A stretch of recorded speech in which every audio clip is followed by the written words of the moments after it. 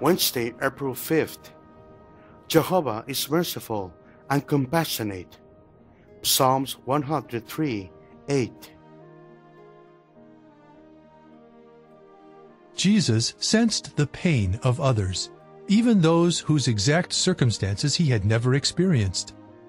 For instance, the common people lived in fear of the religious leaders, who deceived them and burdened them with many man-made rules. Jesus was never frightened or deceived, but he could understand situations that he had not lived through.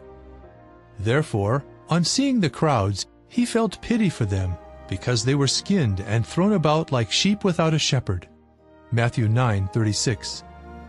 Like his Father, Jesus was loving and compassionate. When Jesus saw people suffering, he was moved to show them love. Thus, he perfectly reflected the love of his Father.